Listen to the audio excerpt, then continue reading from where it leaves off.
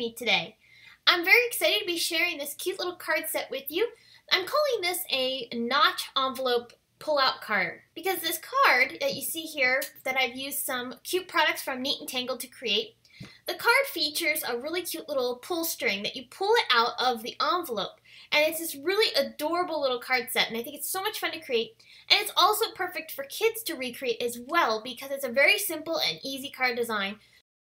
So I hope you'll stick around and see how I created this card.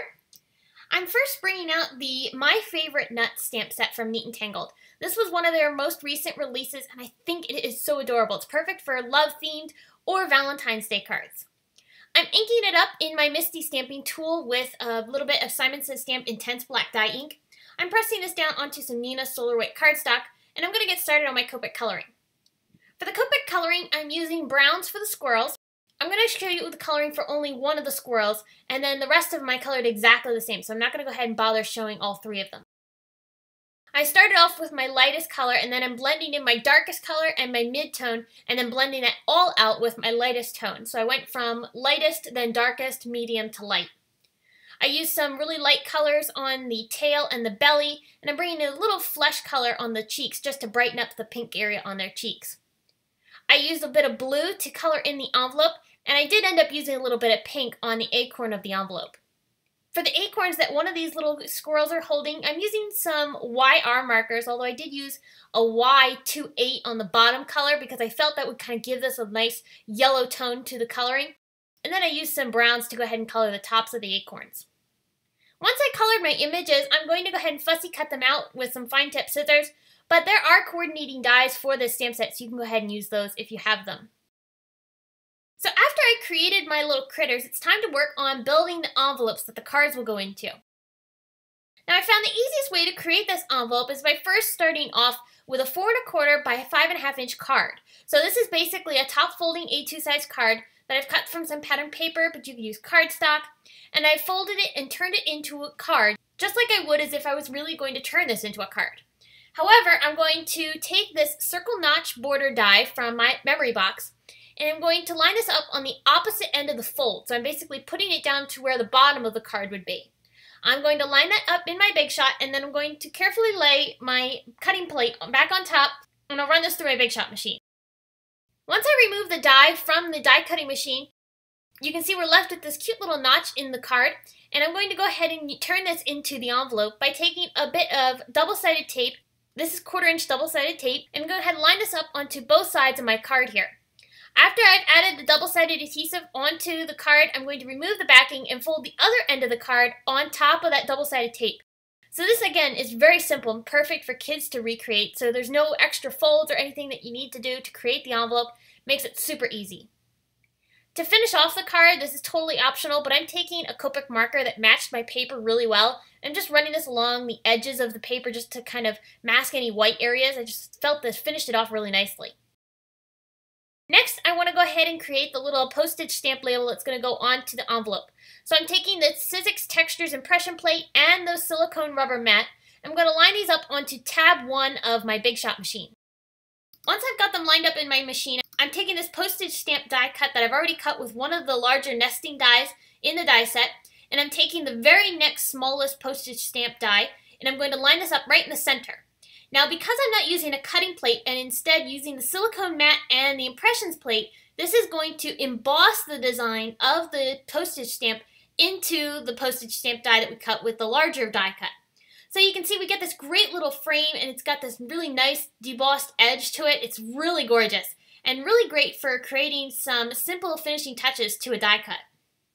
So I attached that down directly onto my envelope, and here are a couple examples of how I finished off the envelopes. I'll go ahead and show you how I did this, but you can see here I've got a couple examples of how I used these really great urban uppercase dies to create the names of some of my friends, which I'm going to be sending these cards to.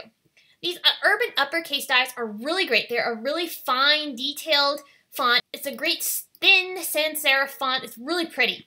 And I love that this will match with almost any type of card design, so I think this is a really great die set to have in your stash. Perfect for die cutting, to create names and little sentiments. Just really handy overall. So I'm going to go ahead and die cut the urban uppercase from some red cardstock. This is Simon Says Stamp Lipstick Red. And in this particular envelope, I'm going to be spelling the word Ellen. Ellen is one of my friends. She blogs over at Crafty Ellen H. So you can actually check out all of her cards. She creates some really cute and fabulous things. She's on the Newton's Nook design team, and she's really talented. So I'm going to go ahead and spell her name out on this envelope. I'm using the urban uppercase letters, and I'm just laying these down onto the envelope, and I've applied them onto the envelope using some PPA matte adhesive. You can use any type of liquid glue you prefer. I just really like the PPA matte because it dries nice and clear, very similar to Multi-Medium by Ranger. After I've applied all of my little letters down, I'm taking one of the little hearts from the Neat and Tangled My Favorite Nut stamp set. I'll stamp that down underneath Ellen's name. On the envelope that I made for Heidi, I actually stamped it to the right of her name because I had a little bit of extra space on that side. And then I colored in the little hearts with some Copic markers, and I also added some sparkle onto the hearts using a Spectrum Noir clear overlay pen. I also want to create a card base to put my little squirrels onto. So I'm taking some of the smaller images from that My Favorite Nut stamp set, and I'm going to go ahead and start stamping these down onto a little card base that I've created from some lipstick red cardstock.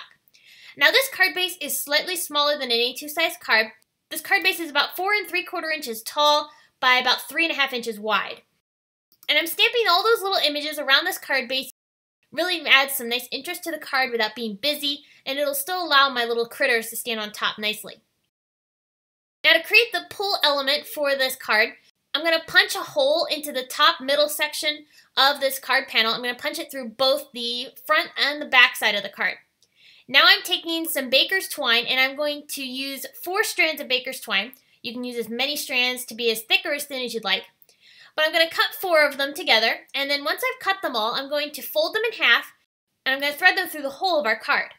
Once I've threaded them through, I'll go ahead and pull the ends of the baker's twine into that loop, and that creates a nice tight little knot for our string to be able to attach down onto our card.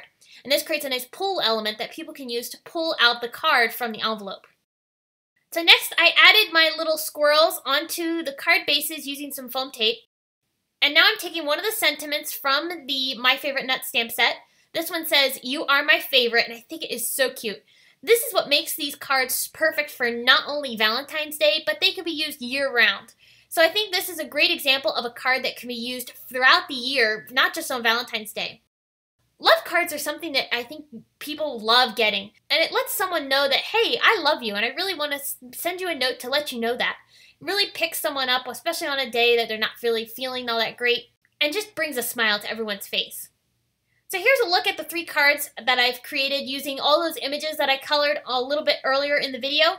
You can see how quickly and easily these came together and how adorable they are. These squirrels with that white outline really pop off the page, and that cute little sentiment just really adds to the fun feel of this card set.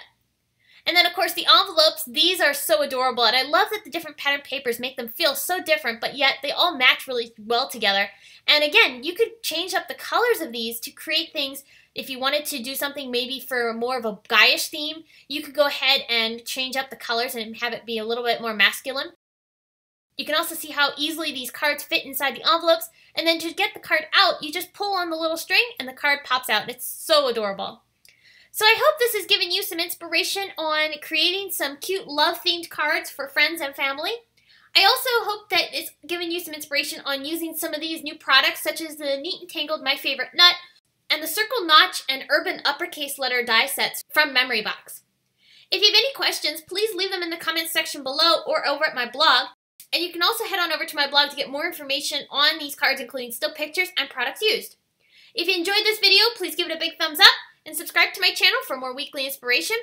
Here are a couple more videos you might find interesting, and you can find me on social media at Facebook, Instagram, YouTube, Pinterest, Instagram, as well as my blog. Thanks so much for watching. I will see you again soon.